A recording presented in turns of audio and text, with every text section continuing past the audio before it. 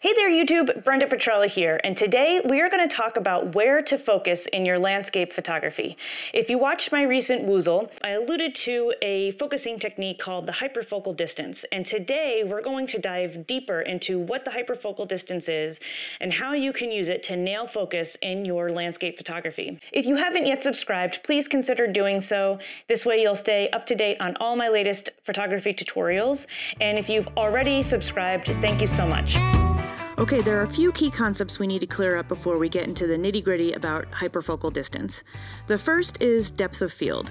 Depth of field is the area or zone in a scene that is in focus. A narrow depth of field will only have a small area of the scene in focus, whereas a wider or deeper depth of field will have more elements of a scene in focus. In landscape photography, we are typically trying to get as much of the scene as possible in focus, or quote-unquote acceptably sharp. Acceptably sharp basically means the sharpest focus that we can achieve for a given scene, given the limitations of the equipment we're using and any challenges in the scene itself. So acceptably sharp actually doesn't mean tack sharp. There are methods to achieve tack sharpness throughout an entire image, such as a post-processing technique called focus stacking, and I'll review that in a future tutorial. There are three things that influence depth of field. One is the aperture or f-stop setting of your lens. The wider the aperture or the lower the f-stop value, the shallower the depth of field will be. The smaller the aperture or the larger the f-stop value, the wider the depth of field will be. So generally, landscape photographers use smaller apertures when trying to get most of the scene acceptably sharp. This is typically in the range of f11 to f22. The second thing that influences depth of field is the focal length of the lens. So lenses with wider focal lengths have deeper depths of field.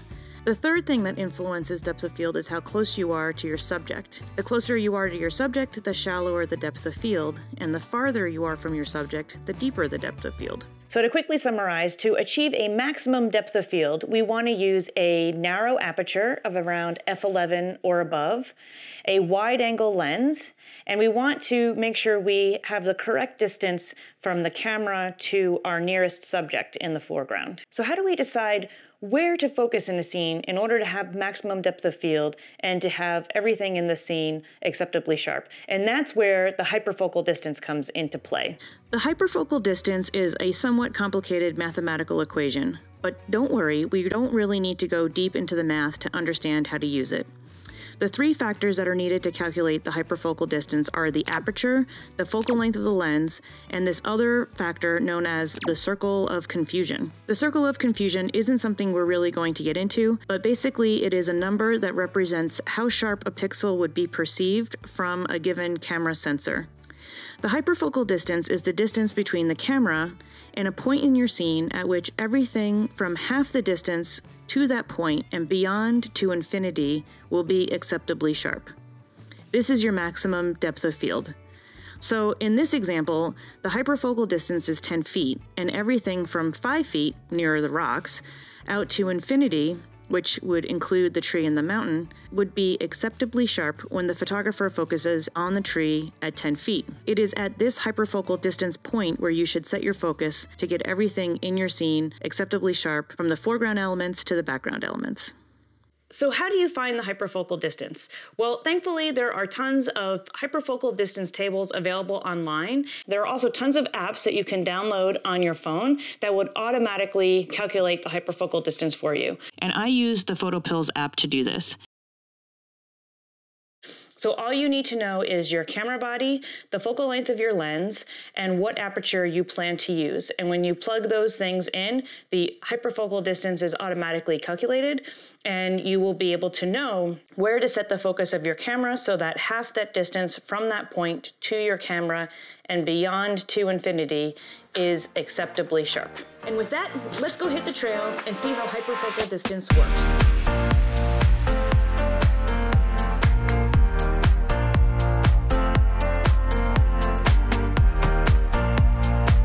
So today we are hiking on the Deer Leap Overlook Trail. It's right near Killington, Vermont, and I have a couple of reasons why I chose this trail for today.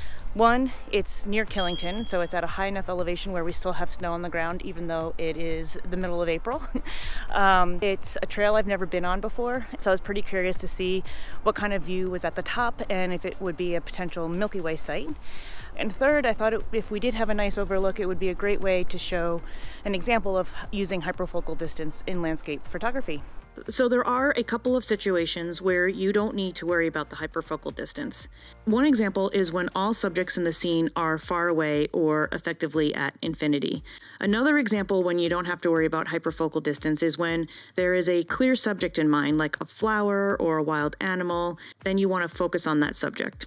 The third time when you might not want to have to worry about the hyperfocal distance is if you don't have time to pull out your phone or whip out a hyperfocal table. And if that's the case, then just pick a narrow aperture at like, say, f/16 and focus about 1/3 of the way up from the bottom of your frame. Now, this is by no means a perfect method, but it will quickly approximate the hyperfocal distance in many situations.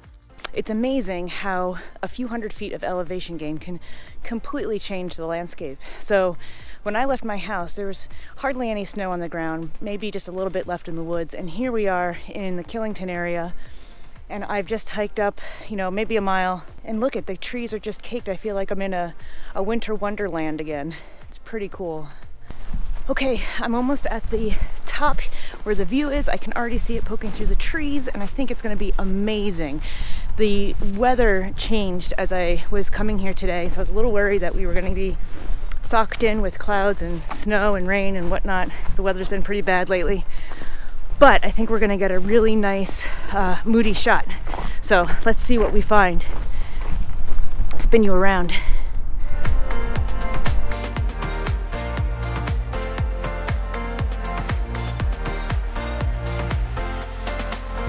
Okay, so as I said before, the weather was changing and it is certainly changing quite a bit. The wind is picking up, I'm freezing, so we're gonna make this quick. My goal here is to try to capture the rock that I'm on in the foreground with the sweeping valley and the mountains off in the distance. Now, I admit this isn't the absolute best scenario for teaching hyperfocal distance because I don't have a very strong midground element. So what I'm going to do is I'm going to pull up the PhotoPills app and I'm going to scroll down to the hyperfocal table.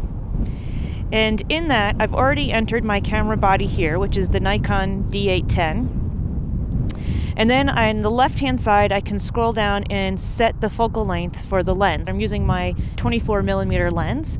So I go to 24 millimeters, and then I look at the top, and at the top is the aperture setting. So I can scroll this table along until I get to my f-stop, which I currently have at f/16. And so at f/16, at 24 millimeters, my focal distance is going to be 4 feet.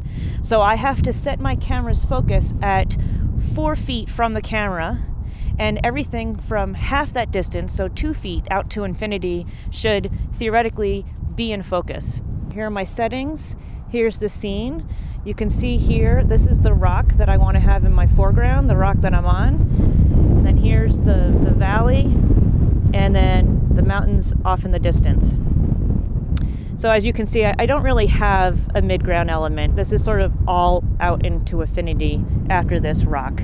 But if I want to try to get this rock in focus with the rest of the scene, I'm going to use the hyperfocal distance. And so what I'm going to do, got it set to live view, I'm going to scroll my little focus square down to about 4 feet into the image, which is right about there at the edge of this rock.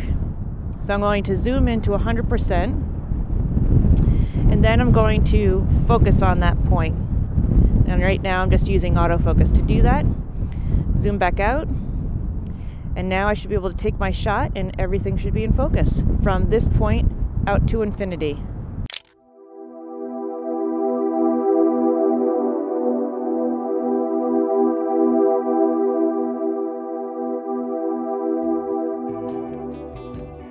So I hope this video helped you understand where to focus in landscape photography and helped you understand the hyperfocal distance. If you like this video, please give me a thumbs up and please hit that subscribe button if you haven't already.